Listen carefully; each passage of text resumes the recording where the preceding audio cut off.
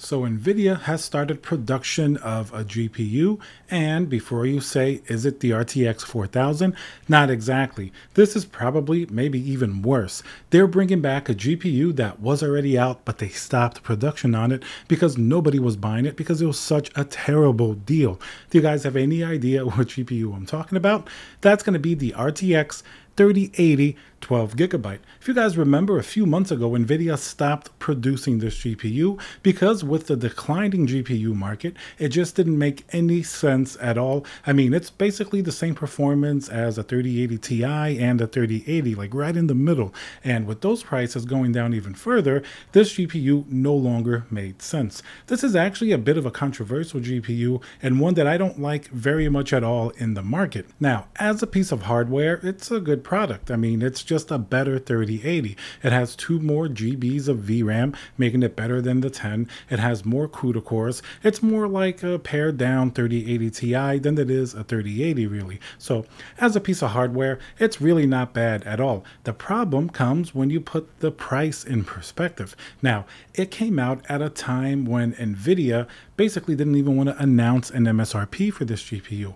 Remember, the original MSRP of the 3080 10 gigabyte is going to be $699. When this one came out, companies like EVGA were selling it for over $1,200, and some, like Asus, were selling it for maybe as close to $1,500. That's really twice as much or more than the original 3080. And even though it is a better GPU, that price difference does not justify that massive cost. It should have been at most $100 or $200 more in terms of its original pricing. Priced pretty good is a Windows CD key. Today's video sponsor is going to be VIP-CDKdeals.com. Very simple process. You can get a Windows 10 Pro CD key and remember to use code CC20 for a nice discount. So why was this GPU ever released at such a high price? Well, you got to look at the time historically that it came out. It came during, 2021 when the GPU prices were getting crazy high and Nvidia really wanted to take advantage of this GPU. I mean, they tried the same thing with the 3090 Ti, but that failed pretty miserably because it came at the low point of the market as it was declining. As you can see, so many 3090 Ti's are out in stock, and also the 3090 Ti does have some connection to this 3080 12 gigabyte. That's because Nvidia has way too many of them, including every single GPU above the 3080, the GA102. That's why Nvidia is bringing back this GPU so they can get rid of stock. They have way too many GA102. That's the GPU die that's going to make the 3080, 3080 Ti, etc. So they need to bring it back. I mean, they can sell 3060s and 3070s a lot easier because they're going to be cheaper and people seem to scoop them up more readily, but the high-end GPUs have taken the biggest nosedive in pricing. I mean, look at the 3090 Ti. It started at $1999 and recently we saw it for as low as $1149, and that's being sold brand new from EVGA. So as you can see, there's no point for a $1,200 3080 12 gigabyte because even the 3090 Ti is already under that. So it didn't make any sense before for it to exist in between the 3080 and the 3080 Ti.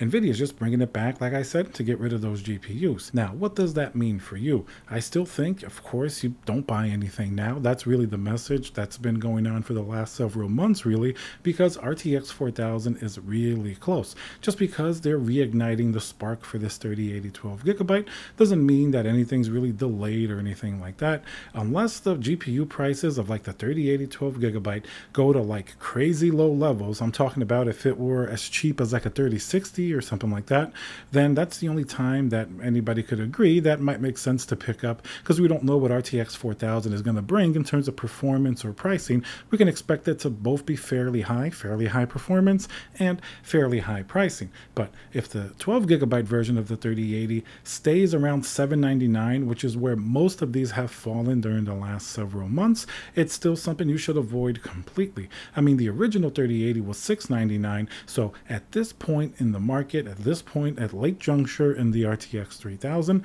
that's a GPU that you should be seeing on a discount for considerably less. Now, if this GPU was $500 or $600, does it make sense brand new to buy one now?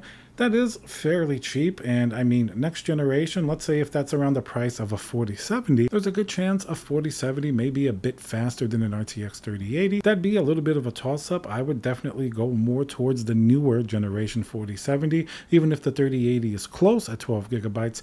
I think in terms of gaming and maybe even ray tracing, maybe some new technology, we may be able to find that a little better in the 4070, and judging by the demand in the gamer market of GPUs right now, it may be a little easier to find the RTX 4000 compared to RTX 3000. Now, it doesn't mean that's going to be easy at all, because if Nvidia sees that there isn't that much of a demand for that GPU, that just simply means they may produce less of them, creating a similar scenario as to there being a lot but people buying them all the time. Of course, they want to keep that artificial scarcity up if nobody's going to buy, because they rather do that to maintain their pricing structure rather than flood the market with massive amounts of GPUs and have the prices naturally go down. Of course, you're going to see them go down faster on the secondhand market, especially RTX 3000, and that's going to affect new pricing.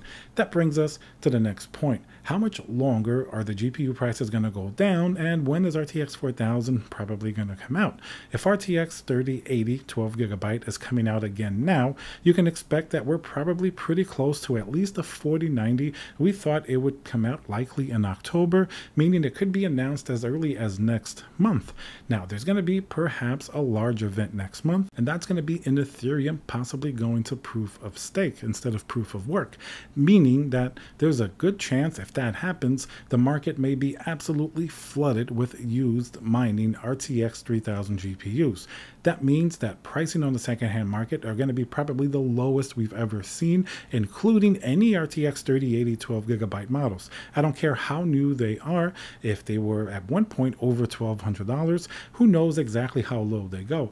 I mean, I was very surprised to see the 3090 Ti brand new at $1,149, probably $1,000 off its original price. So that was surprising. I think we may be in for even more surprises coming up if the market does crash and flood. If that Ethereum merge definitely happens next month, this is a very real possibility. Something to keep in mind that no matter what GPU you have now, RTX 3000, RTX 2000, it may really go down steeply in price. And even if Nvidia announces an RTX 4090 or 4080 during October, if the market is that dire, people may not necessarily care that much about the new GPUs.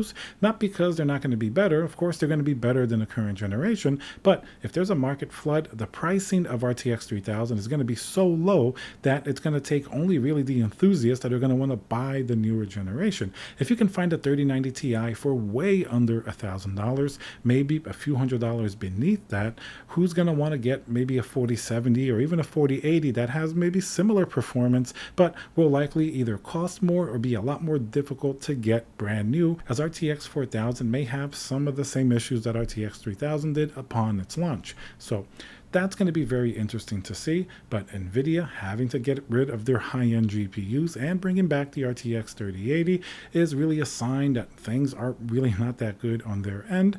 And as a consumer, you should probably just wait and maybe hold on to the GPU that you have now, unless it's an RTX 3000 and you know you want to upgrade to the next generation. Then maybe you might think about getting rid of it now where the price is still fairly decent, rather than if we do have a GPU crash next month, and then of course prices are going to go down more even without a crash when RTX 4000 is announced, as that's normal with any new generation. And then no matter what happens, we're going to have to keep an eye on demand and availability. Those were the two factors that really drove the issues with RTX 3000. There definitely was very high demand, some from gamers, but I think a lot from cryptocurrency mining, and availability was actually fairly high compared to most releases. It's just that everybody bought the GPUs for really historically high sales numbers. Going into RTX 4000, the climate is certainly much more different, and the availability may be kept lower so the prices don't have to come down nearly as much, and maybe to combat the amount of GPUs that may be on the secondhand market if the market becomes flooded with used GPUs like it did during 2017, 2018,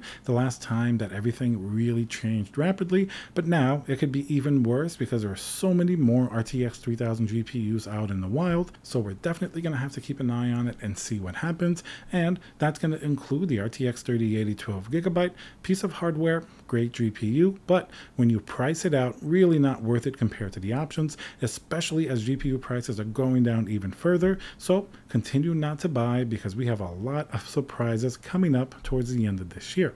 All right, guys, so let me know what you think about this GPU re-entering production. Remember to smash that like button, subscribe, and I'll see you guys on the next video.